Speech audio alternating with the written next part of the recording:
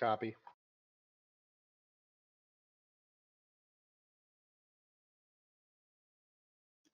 Hello, everyone. How are you?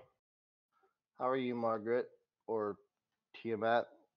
Which do you prefer? Do you prefer Margaret or Tiamat? I think actually you told me Margaret, but I don't remember, to be honest. Also, we have a couple of new emotes on the way because I know how much you guys like emotes, and Trash keeps making them for us. So I assume you don't want me to call you Marge, right? Like I can't call you short like Margaret, but Marge. I can't. I can't call anyone Maggie. That's that's I had a bad experience once with that name, so I'm not.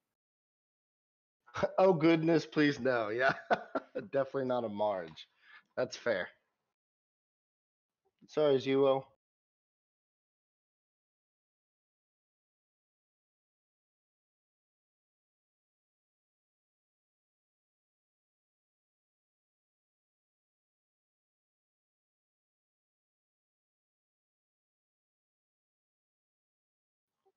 Dog and dog and pony commencing, guys.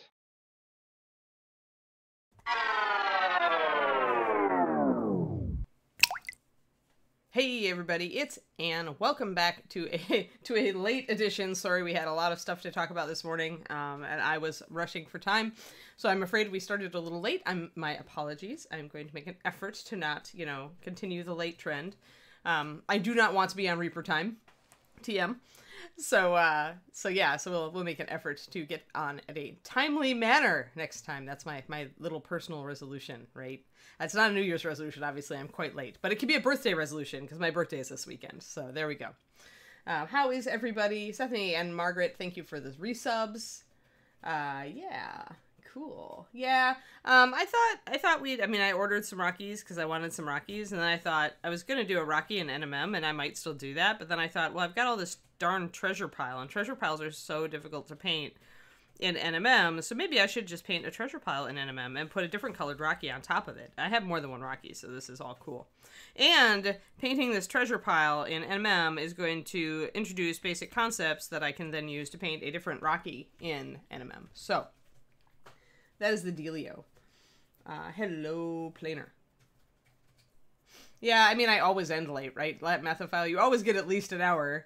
Sometimes you get an hour and a half. So, who knows?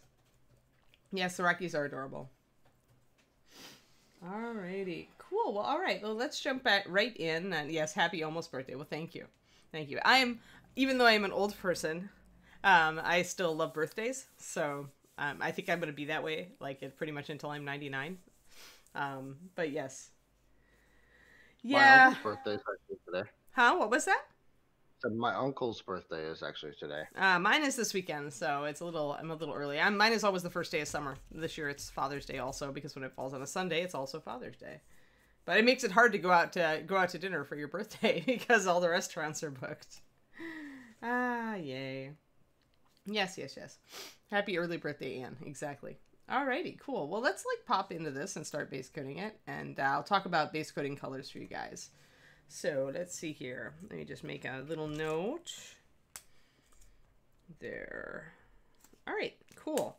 So you can use the NMM Gold Triad for this, obviously. But you could also use a selection of other colors. When it comes to painting NMM Gold, you really can use almost any yellow, any brown. Well, not any brown, but you really can get away with a lot. Is really the point. Let me see. Do I have Palomino in here? I do. Awesome. Let's just grab a bunch of colors that can be used for NMM Gold. My bag of paint is fighting me at the moment. Yay! There we go.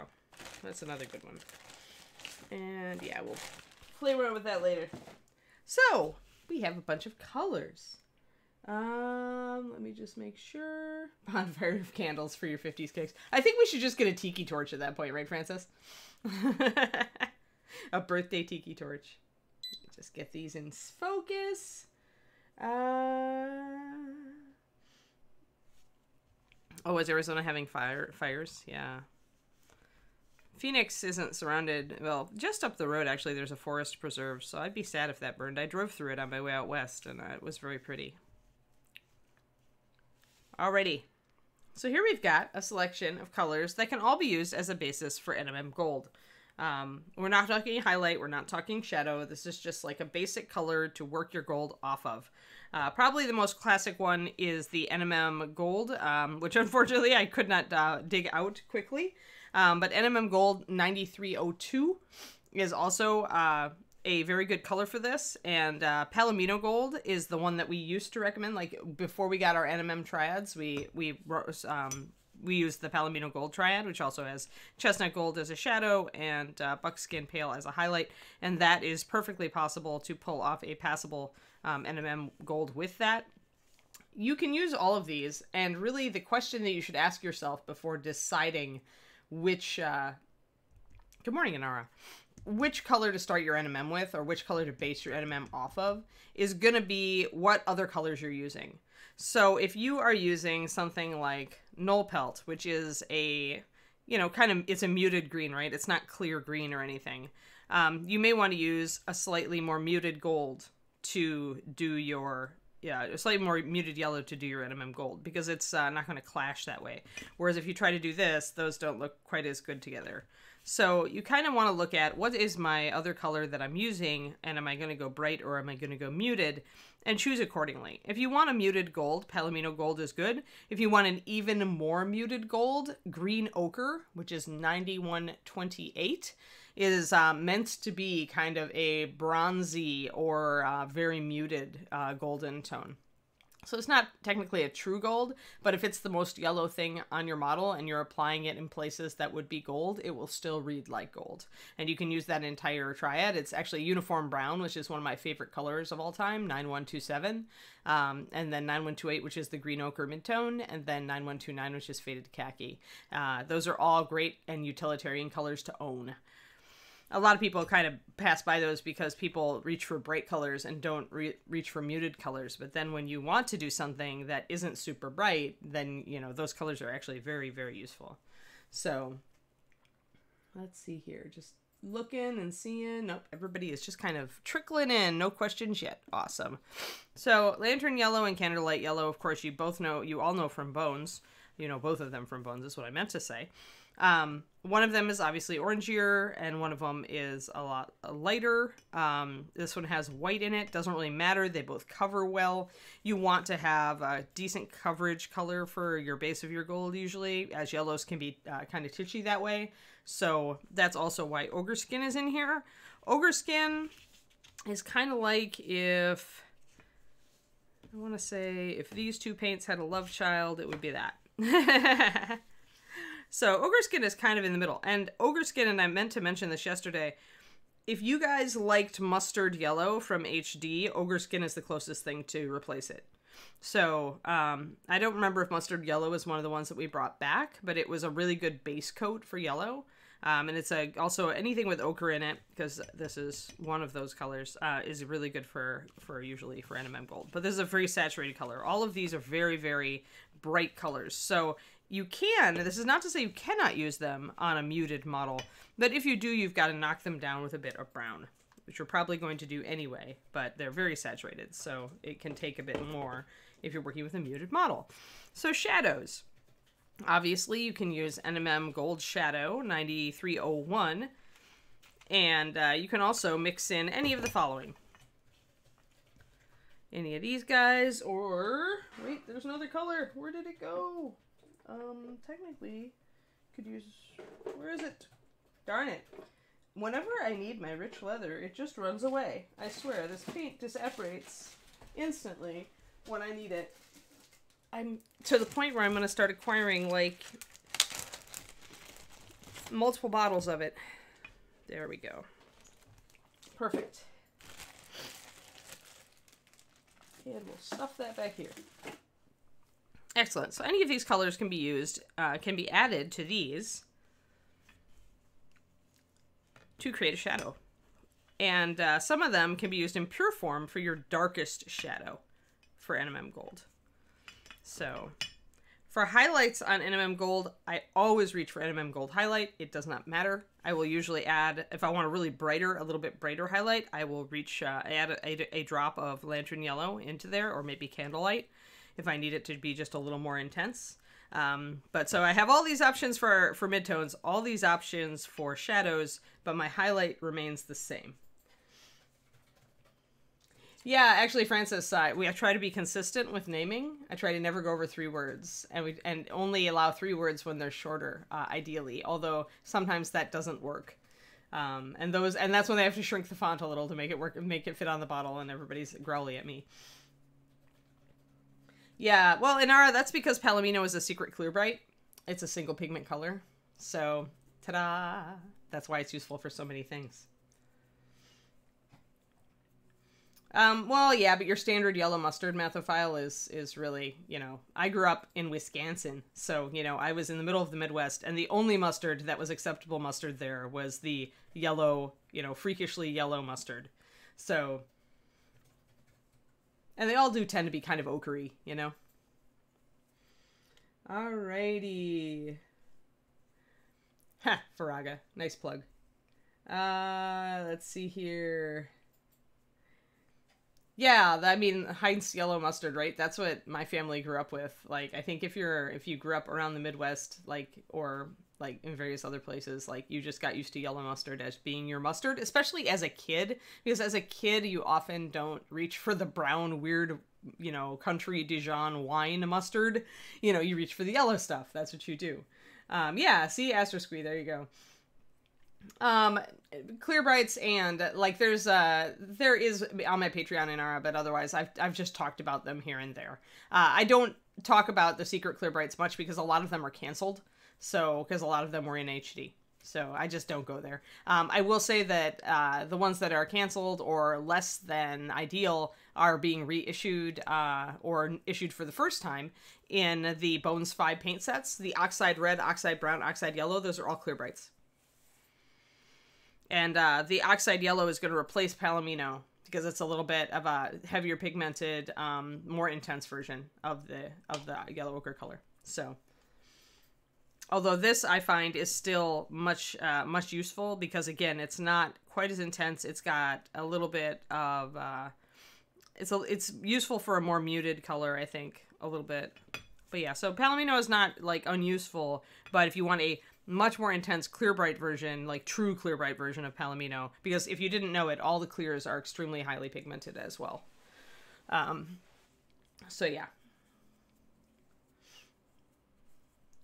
Anne's Patreon command is not working anymore. Justin, beat up the bot. Yes. I'm sorry, say that again.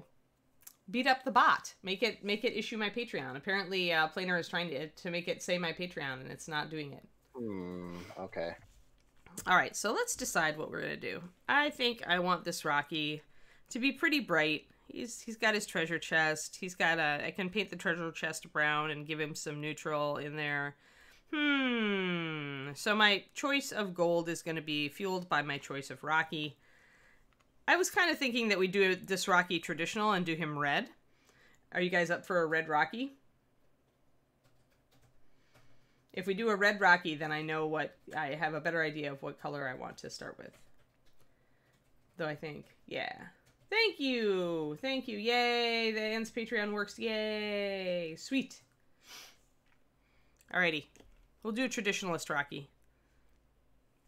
Excellent. Well then, since we're going red, and I tend to go with a very saturated red, I can go with a more saturated yellow, and that means that, I will go with, let's go with Ogre Skin, because I'm working with this color this month on my Patreon $5 PDF. So I can use this for a reference photo on there as well. Let us put these, I'm going to keep those around. All right, so Ogre Skin, not as orangey of a gold, and that's another thing to keep in mind. So, all right, you guys have heard me, if you've read any of my $5 PDFs on the Patreon, or you have heard me talk about the color wheel and you choosing colors anytime before this. Since we are going red, we want to get contrast, right? So we want to push our colors away. Where's my little color wheel? Ah, there it is. It's one of the only ways I'll use the color wheel. I actually just put out a $5 video on this on my Patreon, which is, of course, patreon.com/paintingbig. If you missed the link in chat, there is one. But the way to think about, the way I often utilize the color wheels, if I'm choosing colors, I don't want the colors to be too close together on the color wheel. So if I'm doing a red Rocky, and I choose a yellow orange, those are a little bit closer together on the color wheel, and that makes it harder to get good contrast. But if I choose a color that's not as orange, then I can, let me see if I can find a good, yeah, that's about right. Yeah.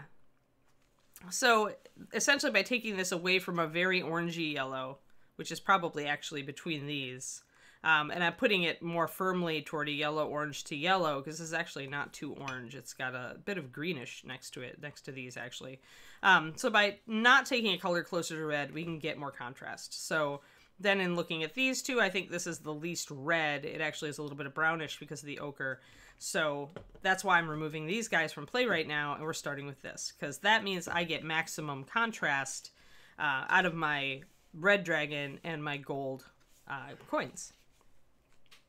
I suppose we could also do silver coins, but that would get really complicated really fast. So usually when you're doing treasure piles, you should probably pick a predominant color of NMM or whatever, and then if you're going to pick out little individual coins in like silver or platinum or whatever, then do it that way. Otherwise, it's just going to be too darn hard. There's just no way. So yeah.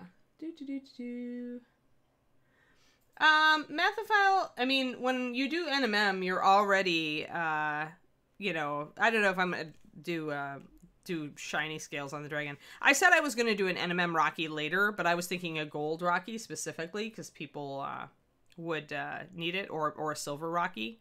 I haven't decided on the dragon yet. I'm not even going to talk about it, because I haven't decided.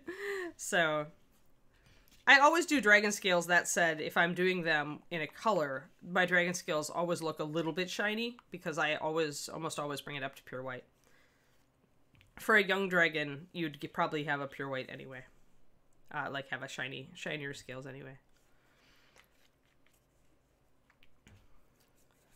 I think didn't I do a video on like painting NMM red armor? I'm pretty sure I did at some point. It seems to like be in my head somewhere. But who knows? Like, at this point, we've been doing this for how long, Justin? Like, a year and a half? 2 years? A pretty long time, yeah. A very, very long time. So, I can't even remember what I've done at this point. I'm just gonna continue to do it. Oh, yay. Yeah, but Mathophile, you're gonna drive yourself crazy. Because if you think about it, if with a little dragon playing in them, these coins would not be like running in patches of silver, gold, platinum, and copper. They'd, you know, probably be a predominant color, and then they'd have speckles of everything else. I'm just choosing to go gold because that is going to be an easy way to paint it straight out the gate. And chances are, little Rocky is, you know, he's a pretty highfalutin dragon. I think that he probably has a decent treasure pile. I mean, little dragons that have all silver in their treasure piles get made fun of by other little dragons. So pretty sure Rocky's a high-class guy, and he's got a lot of gold in here. Now, we're going really saturated with this.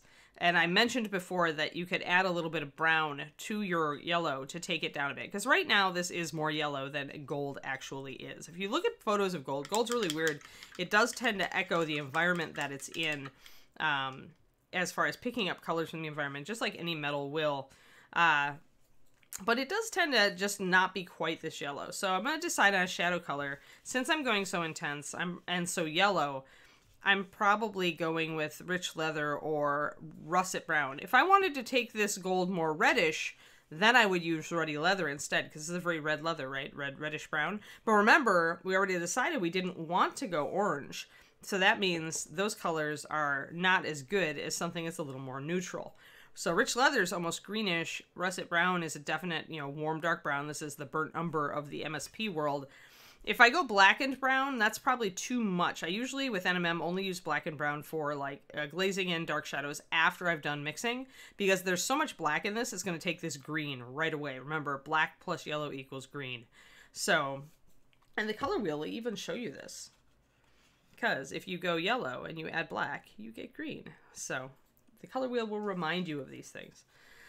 So it's one of these two. So let's see. I'm going to mix a little bit of rich leather in there. Just one drop.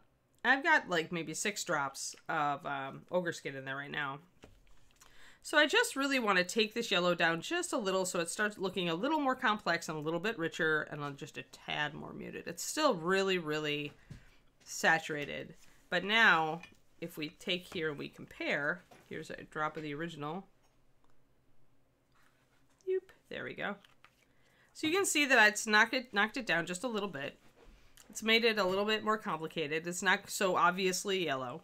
So I can start putting this on and kind of assess it. But first, I think I want to have my shadow colors ready, because the best way to do this, I think, will be going to be to wet blend it. So, because it's a big, broad area with only a little bit of texture.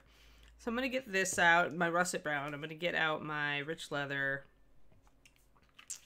those colors. So I kind of have 2 shadows here, and that's for a reason. I want a general shadow for the NMM, but then I also need a dark shadow, because if you remember, the thing about making something look shiny is putting a bright highlight next to a dark shadow on it. That's what makes things look shiny, is the juxtaposition of very light, because you know the shininess is going to pick up the light source, whatever light source you have, and it's going to reflect it back very bright.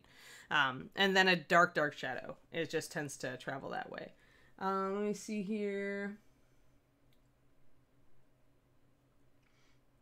There we go. Go good. Red armor was not a drow. Yeah, you're right, Jedi Jared. That was right. Sometimes I think I'm losing my mind. Sometimes I'm right. It's kind of a Wednesday. Like, it's not a Monday. I feel better than a Monday, but it's definitely a Wednesday. It's that day that's in the middle of the week and you're like, arg, we're so far from the weekend. And yet we are closer than we used to be, so we must be optimistic about it. All right, so then we've got our NMM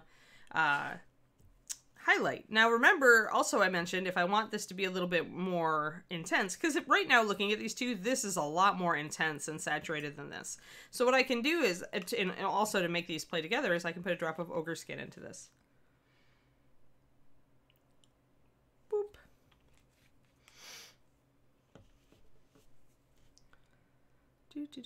There we go.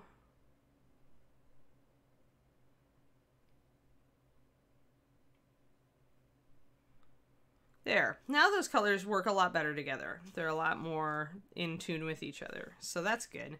Now I'm going to actually grab some water, mix up my rich leather, get all of this stuff to the consistency you want it and the color you want it before you start painting all your stuff on. You want to be able to just grab it and go. And you want it a little bit thinned because you want it to stay at a good consistency, but you don't want it too thin. One thing, if you're working with Master Series and you want a wet blend and you're not working with high coverage colors, one thing you could do is just put down a base coat first. And I often will do this. We'll see how much this covers. I may need to add a little bit more. Well, actually, it's not bad.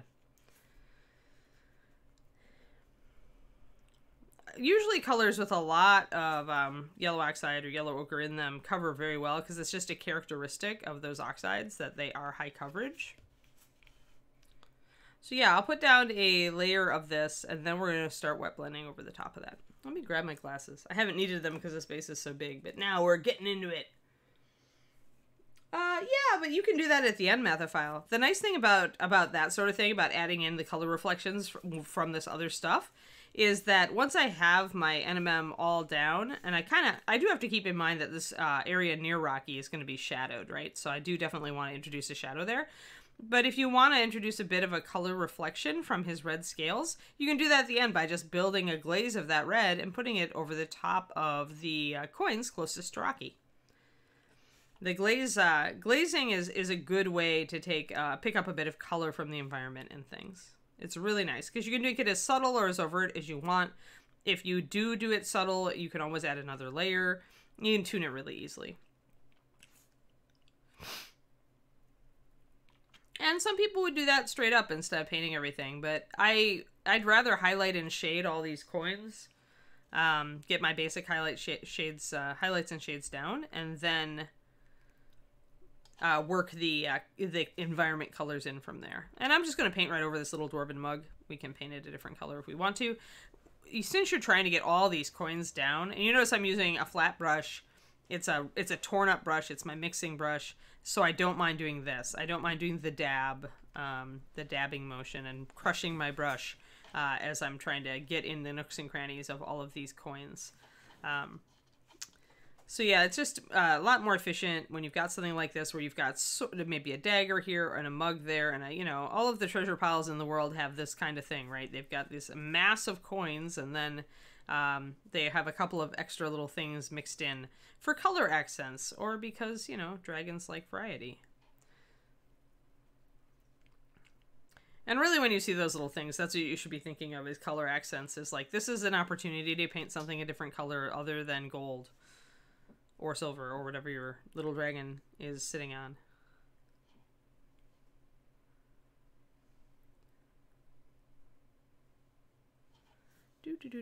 And now we're to the point where I need a thing with sticky tack on it. We'll use my, I have a lot of veterinary meds from my various pets. And I also keep my giant blob of sticky tack on this one, so let me grab some sticky tack from my giant blob. And we can do this. And put it right up under the camera and get a nice focus on it. Get this out of the picture so we actually get a nice focus on it. There, I think, right? Do we have it? It looks like we don't have a nice focus on it. Come on now. There we go, much better. Sweet. Reaper Peeps is good, or Reaper Rights. I say Reaper Peeps often. How would you add in the reflection of a... Okay, that's already got that one. I wouldn't actually use the a bit of orange meth file. I actually would take the red and glaze it. That's I think that's a little bit more effective, because if you take the direct color of the thing, you are thinning it down, so it will still turn the coins orange, but it'll be like the exact color of the red dragon that you're using to glaze that in, and so it will be more realistic to do it that way rather than to mix a color. I find glazing just gives a slightly better effect. In many cases, it'll be close, but it is a slight difference. Hot dog. See, the mustard thing.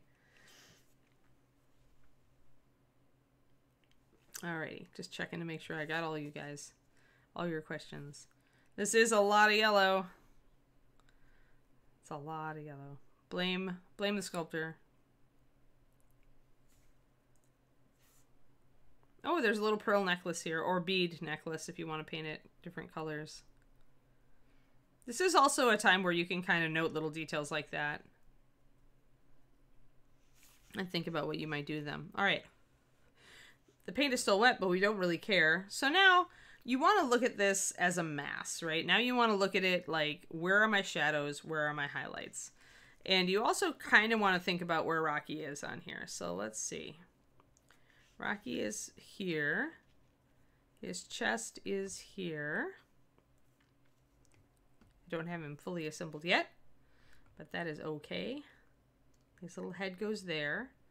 So, as far as light sources go, do I have my light inadvertently on? No, I don't. All right.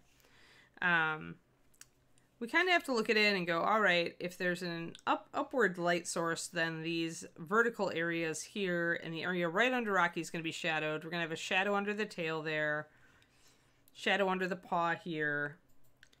So first you want to block out where your obvious shadows are. And if I'm assuming a light source that's more or less coming down from above, then that's where it would be. So let's just do that. Let's put in a shadow then around the edge. We'll kind of make a note. I'm going to grab part of my shadow and kind of block it in under his tail so that I know where it is. I'm going to stick my brush right under there. Since his tail does project out over the coins, and just kind of block it in. Then we'll pick him up, and his head will roll on the floor, but we won't care because we're mostly concerned with coins today. Yeah, Captain Crunch cereal. Hey, Rex, good to see you. I did actually drop his head on the floor, so I probably should retrieve that before I like step on it. Or roll my chair on it, or, you know, do something else irreparable to the Rocky head since I only have one. There it is. It is just one of those days. Some days, you're always dropping your phone and your miniatures on the floor. This is why I have a rug underneath my desk that is makes miniature parts easy to see. He needs a funny pirate hat. So we should do a conversion. Should we do a conversion, D. Clearman? Should I make him a pirate hat and an eye patch? That would be kind of fun.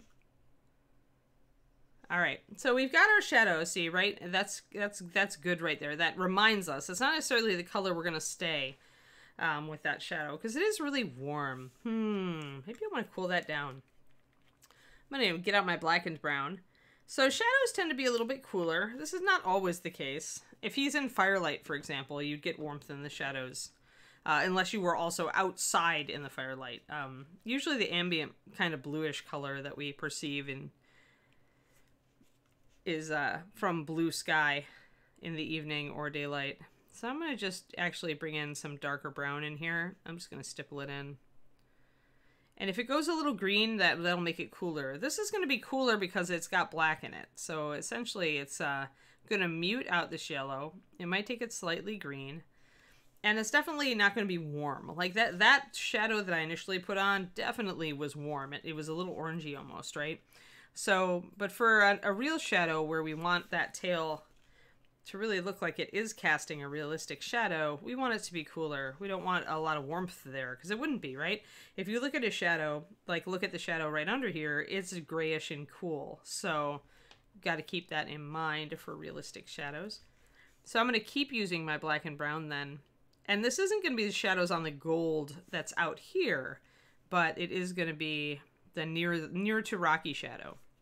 And we're going to lay down some of that dark color. Then we're going to pick up some of our other color. And I'm going to continue using this huge brush because I don't want it to pick out any of these little coins necessarily individually. I want to be able to just blend the whole thing together. And when I feel like I've got maybe too much dark brown, I rinse out my brush, grab a bit more paint, and then I can come in again right next to it and kind of smoosh it back. Smooshing. We're smooshing today, guys. Wet blending. Wet blending on a textured surface. Use a large brush. And you have lots of room, which is nice. So you can see maybe why I'm setting this up before I've glued Rocky in place. It lets me get this edge with plenty of room. I don't have to worry about sticking my brush under the dragon. I can just kind of work it before I put him in. And I can always touch it up. If I find that my shadow has gotten too wide once I put him on, I can always take my gold and reduce it. But as you can see, of course, the nice thing about this brush is that I can get between coins and make it a convincing shadow. There we go. There we go. So that's a nice, you can see that's a shading is coming up really nicely. Adventurers hunt cereal dragons. Insert pun here.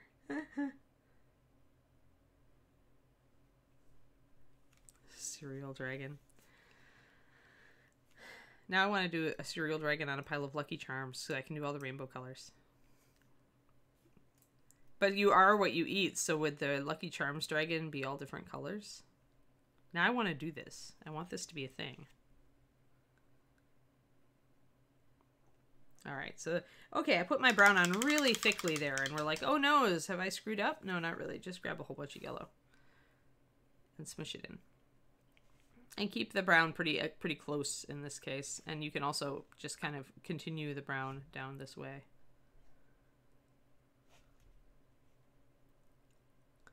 So right away, by putting in this shadow next to Rocky, we're interrupting our endless parade of mustard, right? So we're already changing the color of the base just by doing this, because we've introduced other elements, and those other elements are taking up space on the surface. Now, the more of this mustardy color we cover up, the less obnoxiously yellow this is going to look. It's great, yes. great. Gotta say it right. More R's than that. Alrighty, so now we can kind of look at shading here. So you can see, if you look at the base, there are definite mounds of treasure, and some of these sides are fairly vertical. See, you've got that cut there. That's where shadow is going to be in mass, and you're going to paint these in a mass. You're not going to pick out individual coins until you have these masses defined. So let's grab some of our rich leather and kind of put a shadow here around the edge of the treasure pile. And once again, as we do this, as we introduce colors that are not our original mustardy color, the color of the gold is going to change, and that's perfect. We want a very complex gold. It's going to be reflecting a lot of stuff from the environment that we can't see. To make it look right, it needs to not be a giant pile of mustard. Yellow mustard. It could be a giant pile of Grey Poupon Country Dijon, because that is the king of mustards, in my opinion. I can eat that stuff with a spoon. It grosses David out.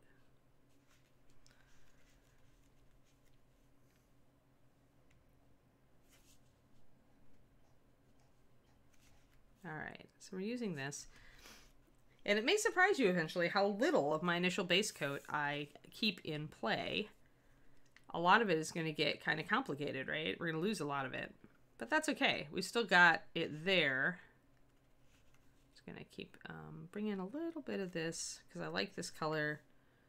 Going to actually use a little bit of around the edges of this darker shadow. This is another vertical mass. I'm gonna accentuate these mounds a little bit more in a minute. I'm just starting with this little bit more of a subtle color, and then we'll work it up. So now it's starting to get interesting. Let's see. So we've got a vertical, vertical. This here is another mass. And the mounds, oh, I've got a piece of Kiri fur. The mounds that are more vertical on the sides, like this one, goes pretty, you know, it's pretty sharply defined, as opposed to the ones that are maybe a little bit more slanted. The more vertical ones are going to get a darker shadow in the end. And we want to put a shadow. We probably want to put a shadow around this mug, and we want to also put a shadow around this dagger, just a little bit of one. So I'm actually going to take my black and brown and use it as a liner, get a thinner brush.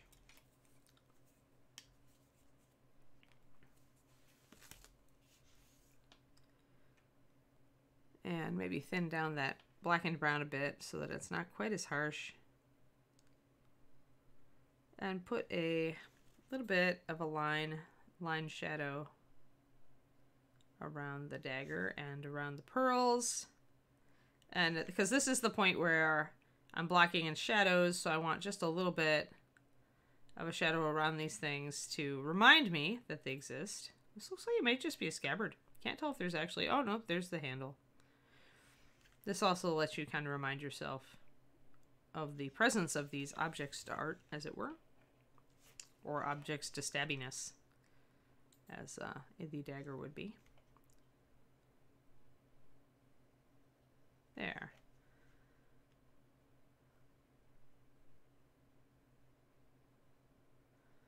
So now that'll remind you that you have a color accent, a potential color accent here. And also it'll probably, I'll probably go with a contrasty metal. So since this is gold, I'll probably go silver with the NMM on the dagger. And I'll probably go partially silver with the mug as well. The thinner you go with your black and brown, the nicer, thinner line it's going to draw when you try to do the shading. So, and it still is much like walnut. It's a good color to use for lining because it has very high coverage. So even when you thin it to the point where you can draw super thin lines with your brush, it's still very dark, like so. Oop! I'll drop that down. So you can do super, super thin lines with a brush like this and paint that's thinner. But if your paint is very high coverage, you'll still get a nice solid line.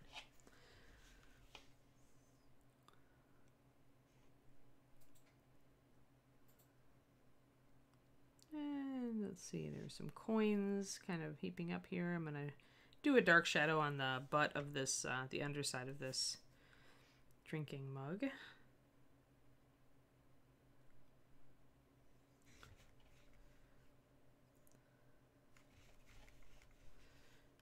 Rocky has definitely raided a dwarven domicile and gotten himself a dwarven drinking mug. Or went to Germany for Oktoberfest. Rocky could have done that too. For all we know, all of this is legitimately gained from Rocky's travels. Maybe people just throw money at him because he's cute. He's like the opposite of Grumpy Cat.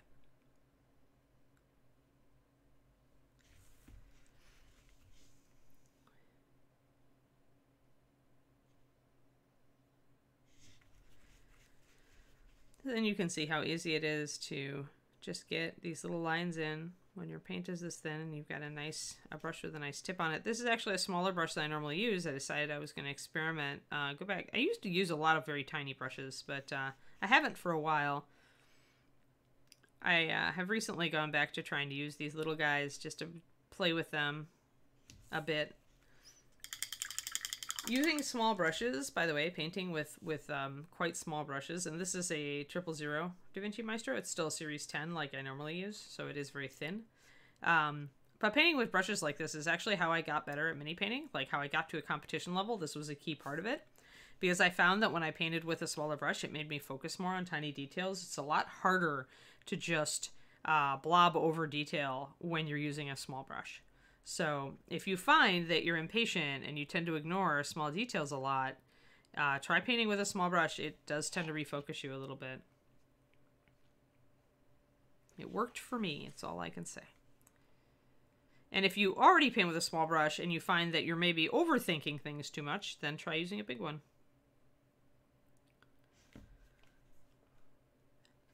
So again, I'm just kind of taking this opportunity to line my details here so I can, whenever I'm doing kind of like intro work like this, where I'm coming in and kind of setting up the areas that I'm going to put color on, this is a good opportunity for me to kind of just start thinking about what colors I might paint these things, right? So for me, I'm just kind of, as I'm doing this and making it stick out a little bit more, helps me remember that it's there and helps me kind of be thinking in the back of my mind while I'm painting the rest of this, oh yeah, what color do I want to make that? And then don't forget the little string of pearls or beads over here. First outline around the edge of the beads. And if you want a more subtle shadow, you can take a little water right after you do that line and try to blend it out a little bit. Turn it into a sort of wash. There it goes. Usually if you hit it right after you paint it and the paint isn't quite set, you can make it a more realistic shadow like I did. You can soften that shadow a little bit.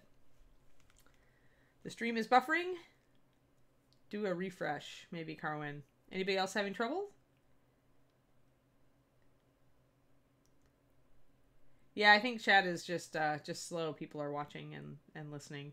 Or people are zoning, like I would be if I wasn't teaching.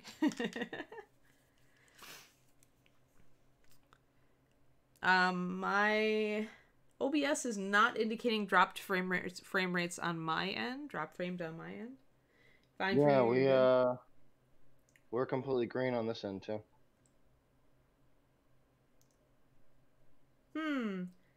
I think I don't know that I haven't been responding to comments, Kariniko, more that I've just been thinking of things to say, and anticipating comments that aren't here. So I'm just being psychic. You're not going crazy. It's all good. Because, you know, inevitably somebody's going to ask what size brush I'm using or what type of brush I'm using. So I may as well just come out and tell you before I even get the question.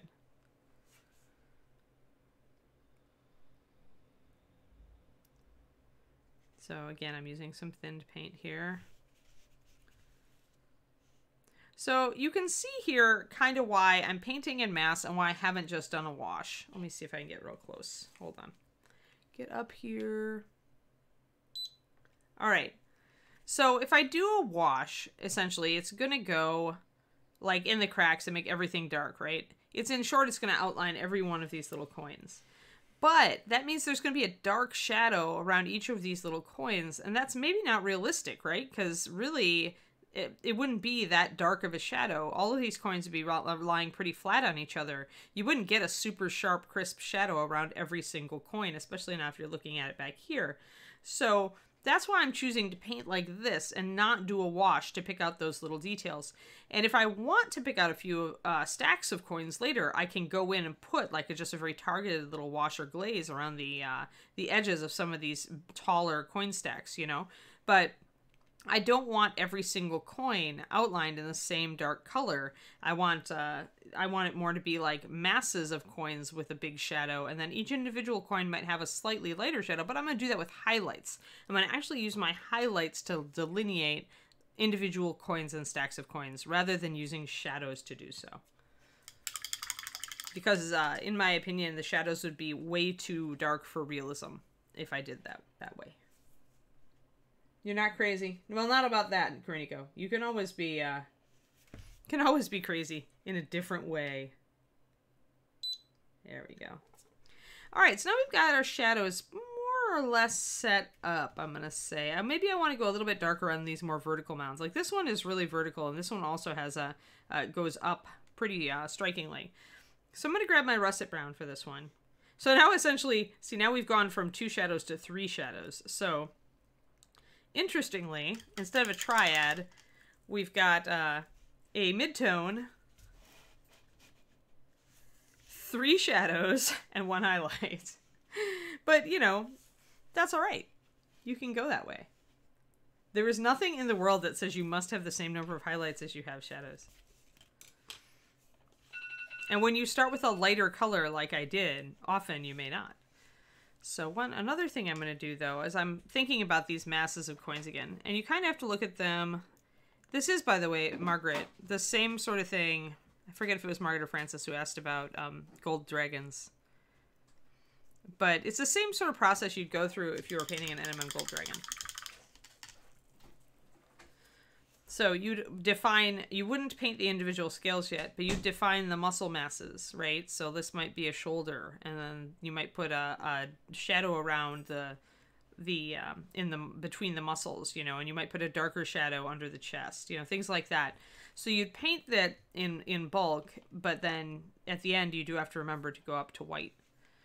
All right, so I'm noticing there's like kind of a canyon of coins here. You can see there's a little bit of a shadow, so I am going to actually grab my rich leather and shade that. If you see any big dark cracks in the coins like that, do hit them. There's another one here. Because since those stacks of coins are standing up taller, there would be a darker shadow there.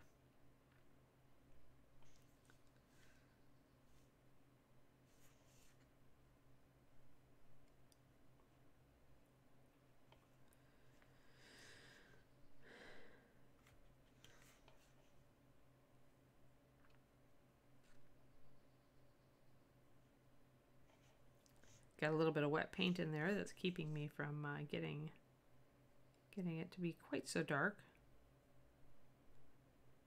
There. So now that's helping us even more. See, that gives us even an interesting shape that we're bringing out there.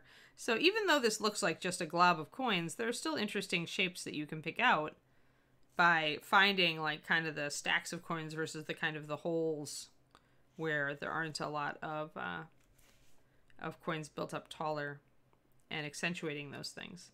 This is just like any miniature. You want to find the details and accentuate them. So now I have a very interesting pile of coins here, and I'll probably use this one actually to finish out my NMM. Just gotta look at, oh yeah, it's almost been an hour. Oh, Jimmy, thanks. 9 months. It's good to see you. Thank you for the sub. We're building up. Thanks, Jimmy. That's awesome. Yeah, we're building up to another AMA session with a giveaway, so every sub counts. I'm going to just dab in. I've got a couple more shadows here. There's a shadow. There. Now our coins, see, that's looking very interesting now. They're very visually interesting up here. And I can do the same thing down here. Kind of put some shadows around these areas that look like they might get them. working with rich leather and russet brown. I'm going to put russet brown actually around the outside, I think.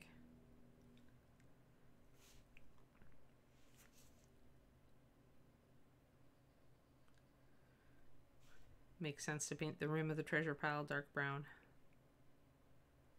There. And if I ever blur for a mess up, I can always grab my yellow and come back in and kind of mush that together to soften that border if I got too harsh.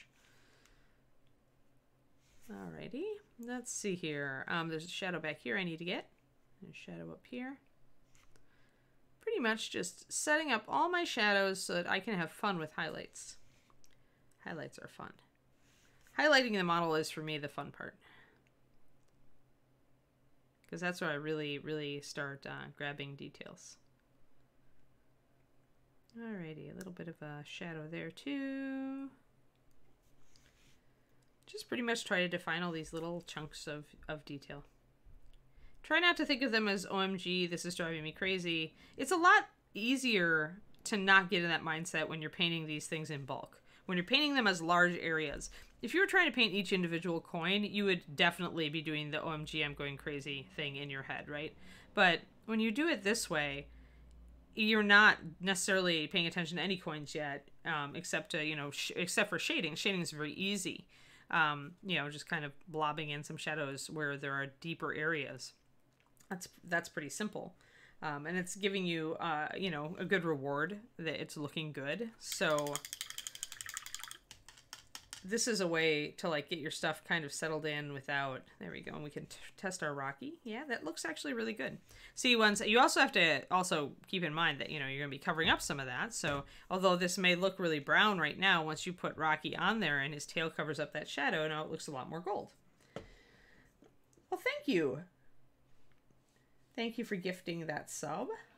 Planer, you're awesome. Alrighty, so now we are to the point where we can start highlighting things. I think I'm going to keep all my shadow colors open just in case, but now we can actually start picking out some highlights. So I'm going to drop some water into my, remember this is an NMM Gold highlight. It was just one drop of the color that we're using as our midtone, which is Ogre Skin 9459. Anybody who was at ReaperCon the year that we gave out the Dungeon Dwellers paints has this color. Or if you have ordered the Monster Skin colors, we are using it for gold today. It shows you how versatile this color is. Let's see here. Where's my bigger brush? Bigger mixing brush. Never want to take your tiny little fragile brush and use it to mix paints if you can avoid it. It's much better to grab an old. I keep old big mixing brushes around. This old flat is one of them. All right. The spoon comes out.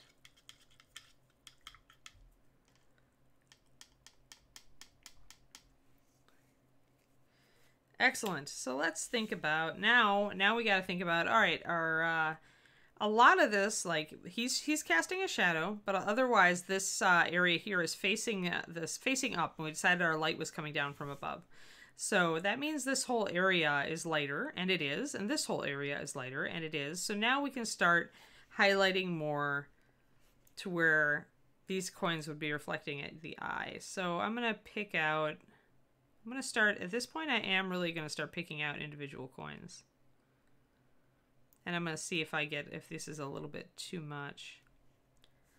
But here's where you're going to start really reflecting light at the eye. And I'm also going to do a glaze after I set these up. So it's going to look very polka dots for a second. This one actually technically would have a highlight. So with this one, it's going to look polka dots. And then we're going to glaze.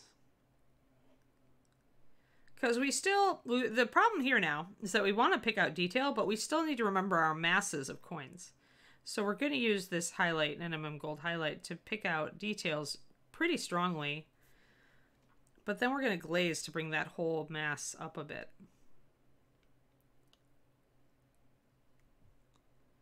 So all these, and I'm just using the tip of my brush to kind of pick it out. And I'm only concentrating on the coins that are up higher, usually. I can also grab, if I find that some of these coins maybe got a little dark, coming down here, like I could grab the upper edge of some of them. or the lower edge of some of them, to kind of pick out a little bit. Some of these would probably catch light on the edge that we may have painted dark.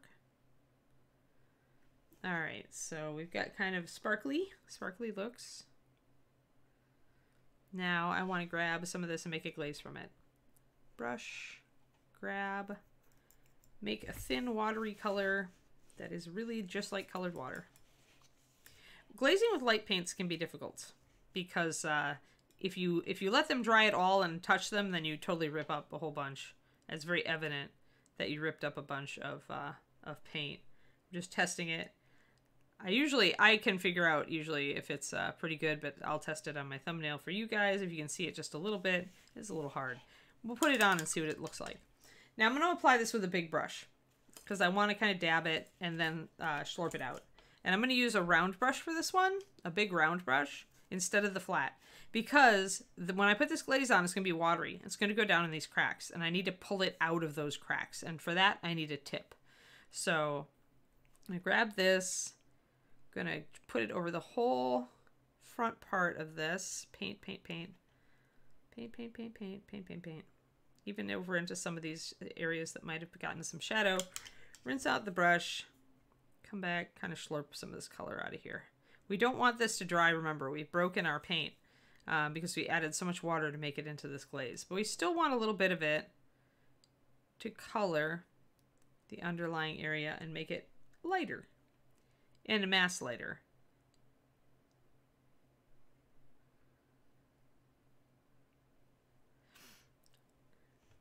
So now we're bringing up, and I can actually do this again. If I decide this back area, I need more paint. And I've got a Kiri hair in the middle of my palette. No, Kiri hair. It's definitely a Kiri hair. It's multicolored and dark and short. My dog is once again contributing to my painting process. Okay, so adding a bunch of water. Once you've built glazes enough times, you'll kind of get, if you're using a oil palette like me, you'll kind of get to the point where you can see how it's kind of falling off the edges here and decide if it's thin enough. There. That's a lot of water. Yes, he will be a very happy Rocky. He'll have lots of gold. Shiny, shiny gold. So I've decided that I need a little bit more light back here because the light, I mean, there would be a shadow under him, but I think the highlight would go back a little bit more. See, we've got some area where we can see stuff here.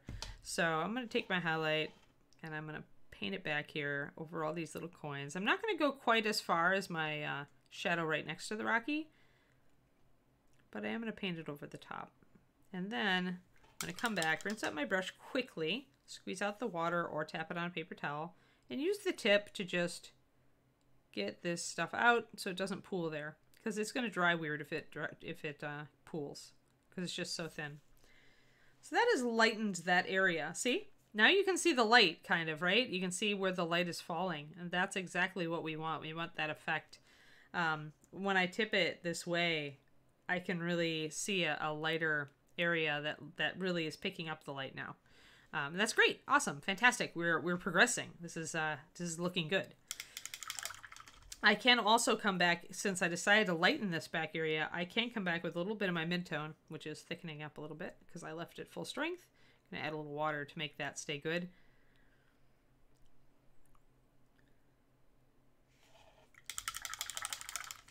So if I decide I want to really lighten some of these coins back here and I've lost a little bit of my color, I'm going to actually mix kind of a brush full that's halfway between my Ogre and my NMM highlight, because I don't want these to be quite as bright as the ones out here, but I still want them to lighten up a little. And I'm going to start just highlight a couple coins back here with that mixture to bring them up. See, brought those three up there. It's not quite as bright as this, but we would have some highlights. So this is where you can have fun and pick out individual little coins that you feel like highlighting. Always think of it as fun. Never, if you think of something as a trial, it's going to be a trial. If you think of it as fun and relaxing, and this is where you can get in your Zen zone, right? None of these coins are super hard to paint. They're just small. So, and this is a tribute to the Raphael 8408 size 1. in that this is a huge brush, but it is has a super fine tip, as you can see, and thus I can actually use it to paint these individual coins just as effectively as I was using my 000. So it's not the size of the brush, guys, it's the tip. It's how the tip is. You could use a gigantic brush like this that's as long as one of my fingernails, but as long as it's got this awesome razor tip on it, it'll do these tricks for you. It'll sit up and beg. And the nice thing about using a big brush with a fantastic tip is that it carries a lot of paint. Like if you're using a brush that's got a big full belly like this, look at how wide that sucker is. It's going to carry a lot of fluid. So that means your brush is going to be usable for longer than a tiny brush would be, because a tiny brush doesn't carry that much fluid, so the paint doesn't stay wet on your brush for as long, right? You see what I mean? And so using a larger brush like this, I usually don't dip it much in paint. You can see how little of it I've dipped in the paint, right? But what I'm doing here, and this is kind of key, is when I wet my brush, I'm just squeezing the fluid out, right? That means there's still moisture here. It's not wet enough to like change my paint consistency, but it is wet enough to kind of add a little extra moisture to keep the paint workable. So I am utilizing my whole brush. I'm just only putting paint on about a third of it. There you can see. And because the rest of the brush isn't dead dry, this means that this paint is more likely to stay fluid for a little bit longer.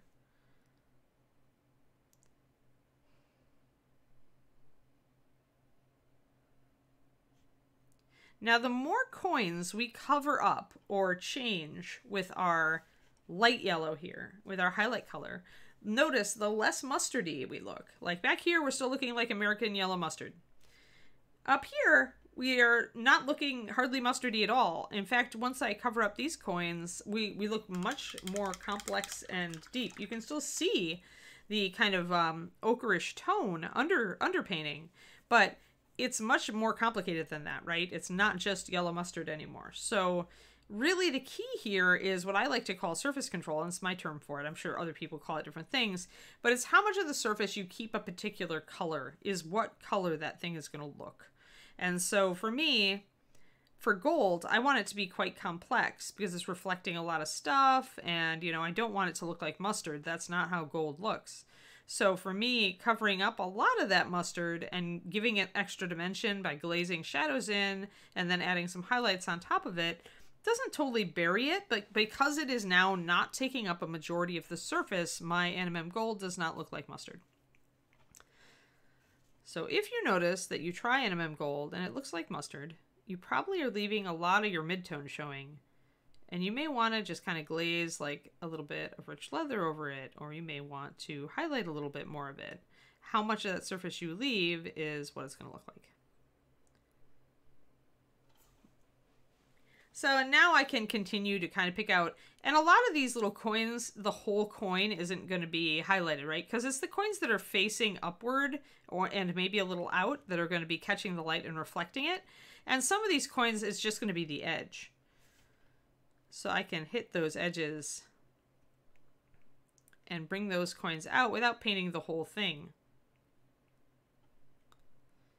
So that means that my shadows will still be interesting. And down here I noticed I've got kind of a deep area. I need to really add some russet brown to that. This is a really deep dark area where I can't really see a lot of coins. So I want to add a pretty heavy shadow there. And we want a shadow here anyway, by the rules of NMM, which, if you recall, say that you should have a dark shadow under your bright highlight, and the darker your shadow goes and the brighter your highlight goes, the brighter everything will, shinier everything will look. So for any metallic, non-metallic effect, you do need to use a dark shadow, and you do need to use a highlight that is really close to pure white, if not pure white. And if I find that I've covered up too many coins, I'll kind of throw some water in there.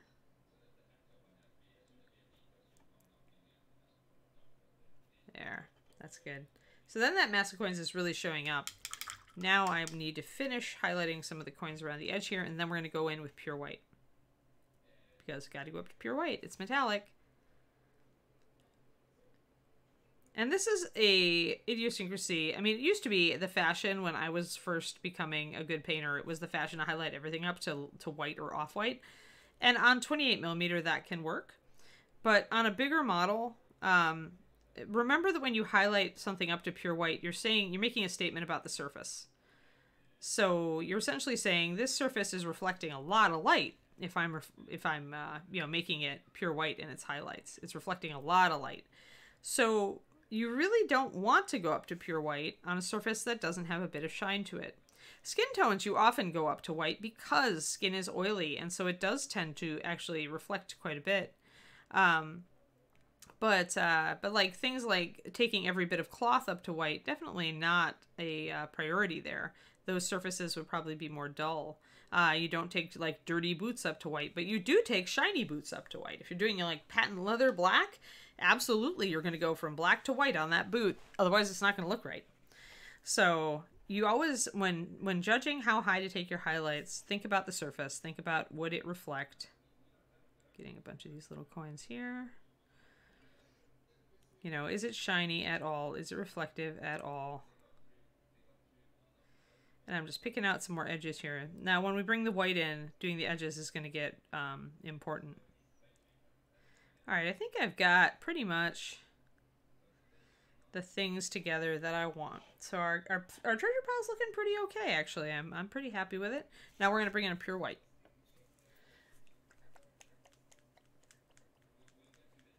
Yeah, give it a try, Astro Squee. Give it a try. I mean, you can use both for different things, for sure.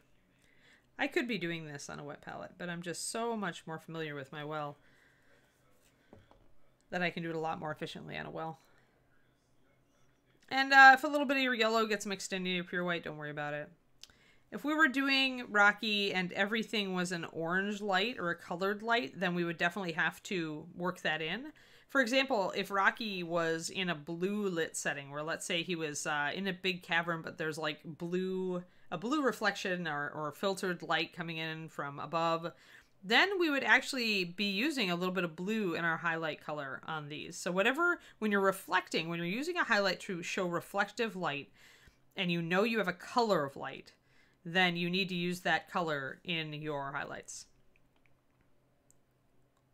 So if you're doing like torchlight, your highlights are going to be orangey yellow, even if it's just a little.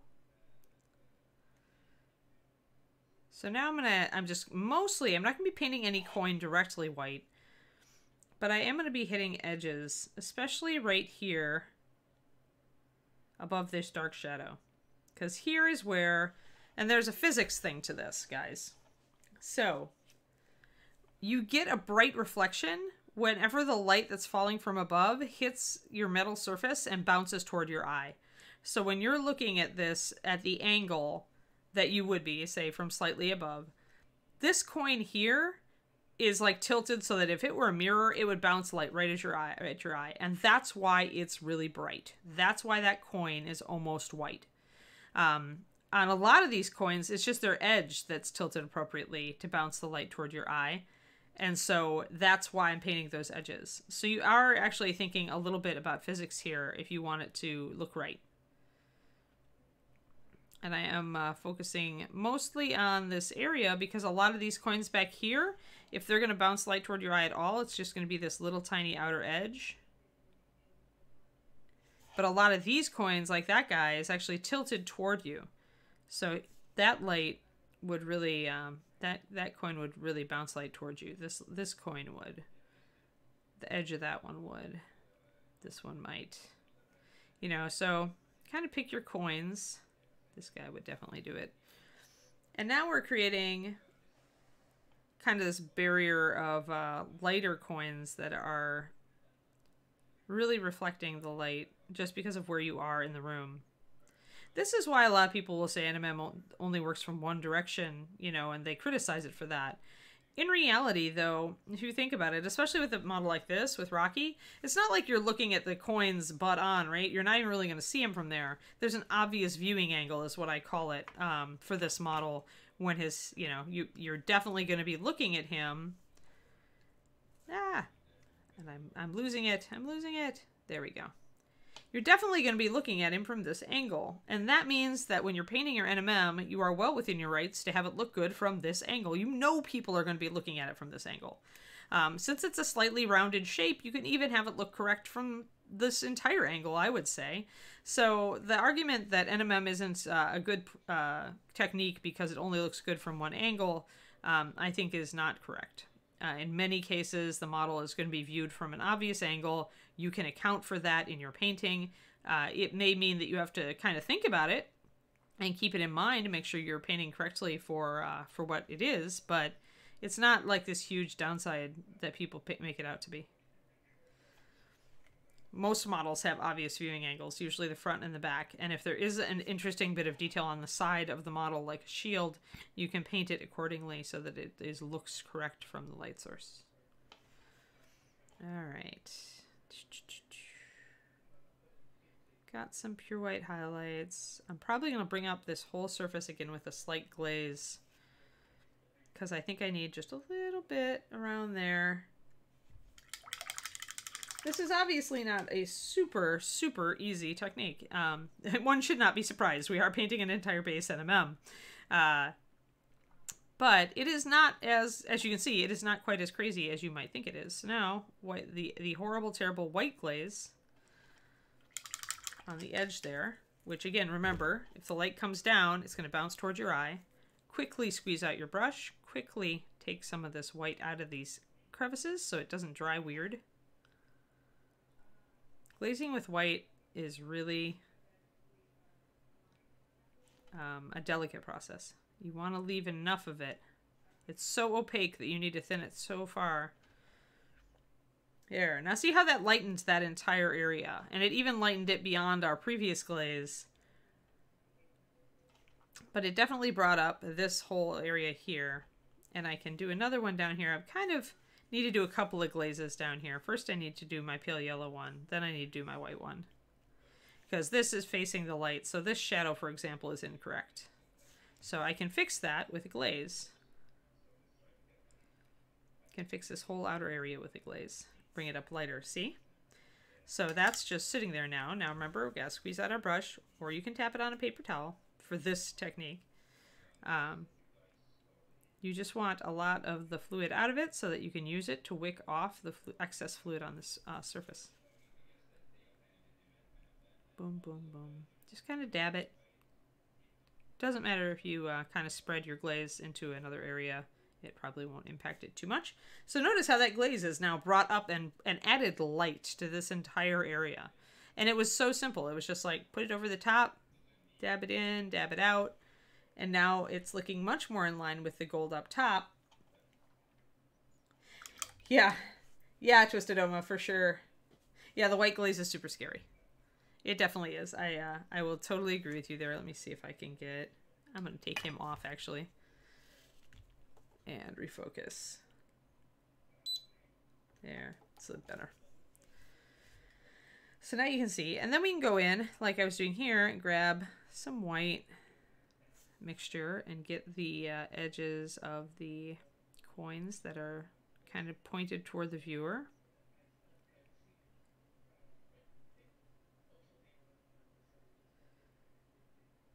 There. And remember where the tail is. And that's why it's nice that we've got this shadow that we've painted on, so we know where the tail is. So we're not going to touch this area down here. Because we know there's a tail there. You don't need it. This one, though, could get a little bit of a better highlight. And so could this one. This one could kind of get a better highlight. Just kind of use your best judgment. If you think you need to touch a detail, put in a, highlight an edge somewhere, just to break up stuff and make it look right. Let's see here. A little bit more, I think, down on these coins. This guy needs an edge.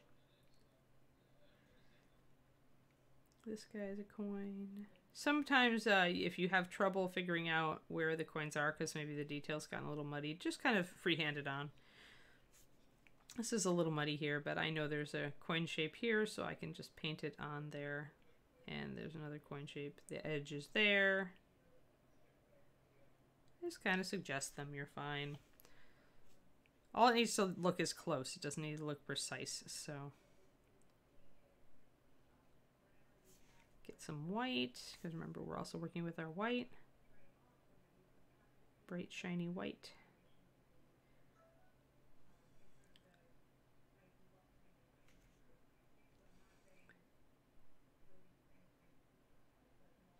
There we are. I think that's looking quite good, actually, all things considered. Could probably put a little bit more. I could mix a color that's halfway between my pure white and my NMM gold highlight to hit some of these coins back here if I want them a little lighter. But as you can see, we still have this yellow mustard. Our base coat color still shows through, like here and here. It's still there, right? It gives us a basis for everything. But it's not overwhelming now. It does not look like I just painted the base mustard. So it's all in where you put it. Let's see here. There. Boop. There we go. Keep your head on, Rocky. Get his little treasure pile there. I don't have his arm cut out yet. But there, so you guys can see how that treasure pile looks. As opposed to the part I haven't painted at all yet. So hopefully that helped you if you are, looking to paint a large textured area with as a shiny surface, which, could be on something like these dragon scales too, right? Like you could choose to paint Rocky himself as a gold dragon or a silver dragon or copper, or you could just want to paint in blue, but as if his scales are shiny, or red, but his scales are shiny. Maybe we'll talk about that when we paint, when we start red. I could essentially focus on this area specifically to show you that. You can kind of see a little bit of it in how the bones is shiny. You've got a bit of a highlight here on the top of this scale and a highlight here, and then a dark line beneath it. So you can kind of see how that would work as far as making a shiny surface on the dragon himself. But anyway, so yay. Hopefully that helped. All right. Super.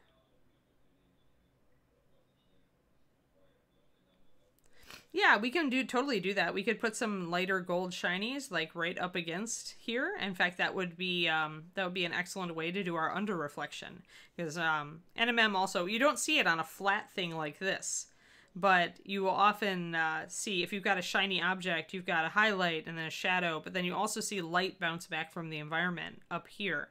So on Rocky then, yes, we can totally use this haunch as an example, paint it red, and do a shiny on it, but then also make it reflecting the gold down here. And we can also have a little bit of the red beyond the gold. So totally do that.